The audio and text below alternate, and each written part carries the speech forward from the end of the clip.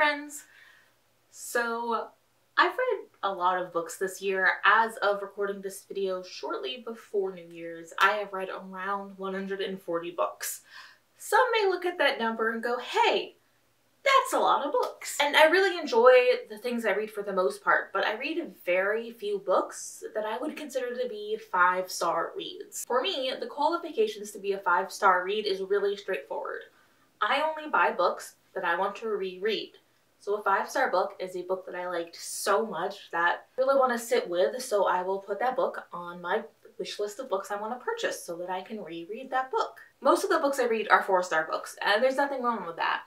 I really like them, they're fun, I could recommend them to other people, but I'm not gonna go out and buy them for myself.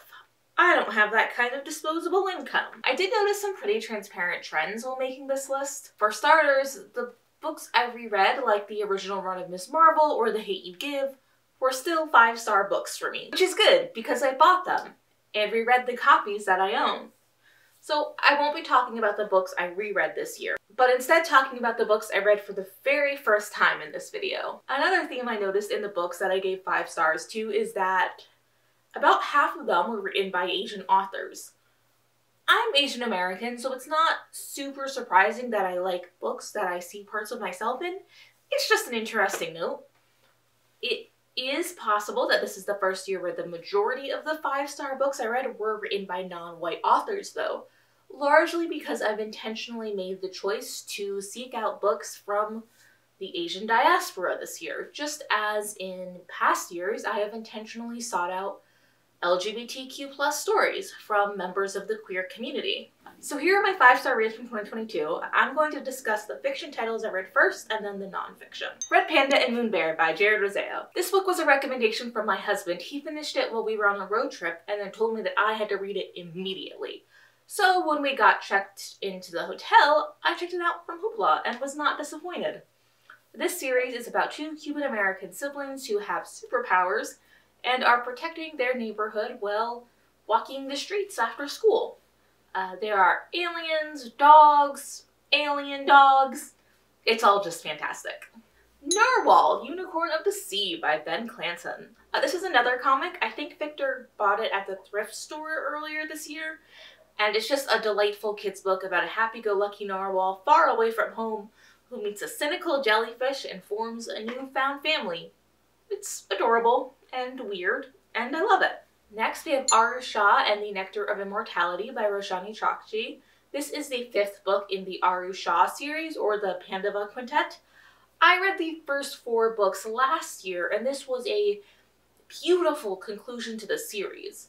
This is about the reincarnation of epic heroes, only they were discovered when they were preteen girls to start their epic quests instead of adults who were capable. Seeing the kids grow up throughout the series is beautiful, and I loved how the story concluded. Family is messy and difficult, but it was a good series. Spy Family by Tatsuya Endo. I read volumes 2 through 10 this year. I only keep up with 2 currently running series of manga, and Spy Family is one of them. This series is about a spy who has to go undercover as a family man, so he adopts a little girl who, unbeknownst to him, is able to read minds. And he finds a civil servant to take as a wife, who, unbeknownst to him, is an assassin, who is using him to avoid suspicion. It is funny, smart, action-filled, and is one of the weirdest and most wonderful series in the world. I love it. Next we have Teen Titans, Beast Boy Loves Raven by Cami Garcia and Gabriel Piccolo. This is the 3rd book in the Teen Titans series of OGNs. I enjoyed the Raven book and the Beast Boy book, but this is the first book I really loved. It is such a fun and realistic way to see the team getting together. I enjoyed the young adult romance, the action, and moments of espionage.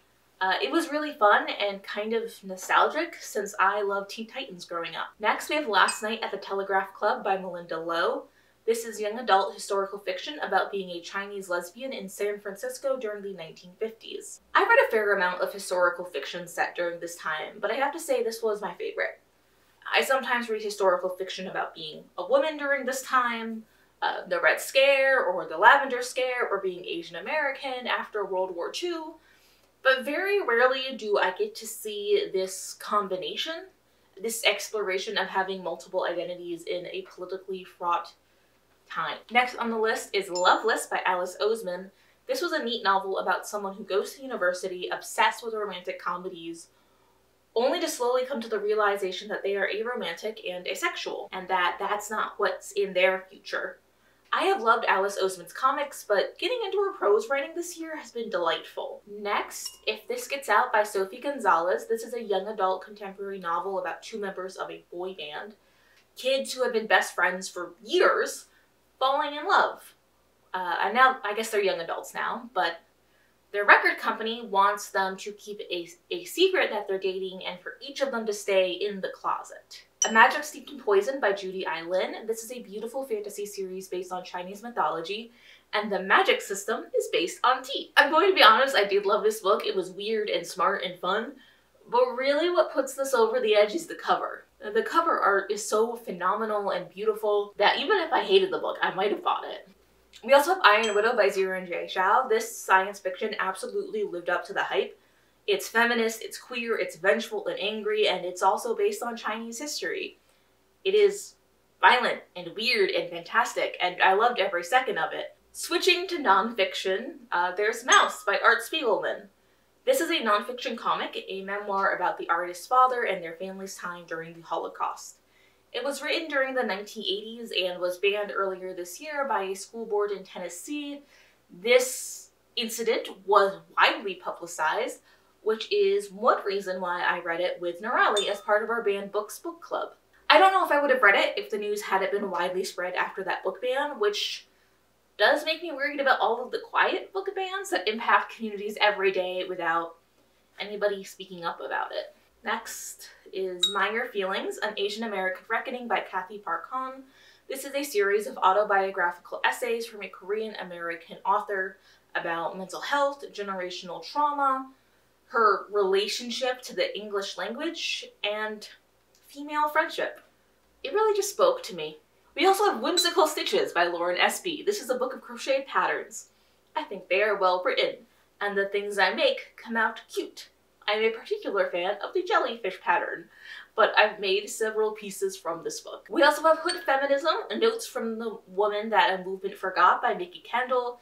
This book was published at the beginning of 2020, and I read it shortly after the Roe v. Wade decision was overturned. It is a series of essays that investigates the failures of mainstream feminism, and it was damning. It was also depressing. But I think it was worth reading, and I would recommend more people pick it up.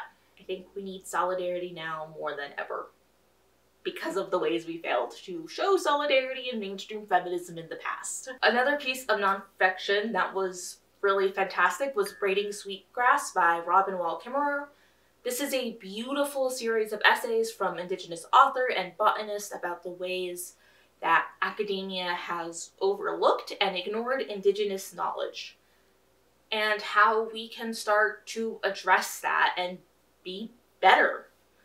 This book made me want to be more conscientious about what I consume and how I behave in the world. And finally, I believe this is the last book on the list, Disability Visibility, First-Person Stories through the 21st Century, edited by Alice Wong. I grew up with a blind parent, and because my mom always sought out community, I've spent a lot of my life around disabled people, mostly blind people. And because of that, I've been in some ways surrounded by the disability justice movement, because I saw what injustices were being done and how inaccessible our world is, and I wanted to fix it when I was a kid, and I saw some disabled adults doing things to fix it. Getting to hear more firsthand accounts from disabled people that I otherwise wouldn't have access to was great, because now I actually have the resources to help make this a more accessible and better world. So that's the list. Every year when I review the things that I have loved over the past year, it really gives me a moment to reflect on what I've valued in the past year, what I've learned, what I've enjoyed, and how I've grown. This moment of reflection also helps guide me in what I want to spend time on in the next year. Maybe more series of essays, maybe more nonfiction. I don't know. I know I am going to spend the next year building up long-lasting Asian American political power in Pennsylvania. I am going to spend the next year trying to learn deeply from people with different areas of expertise. I am going to spend the next year allowing myself to have fun with children's literature and comic books. And I am going to fight for a world where the next generation doesn't have to fight quite so hard. These were good books. I really like them. And I hope if you decide to pick them up that you like them too.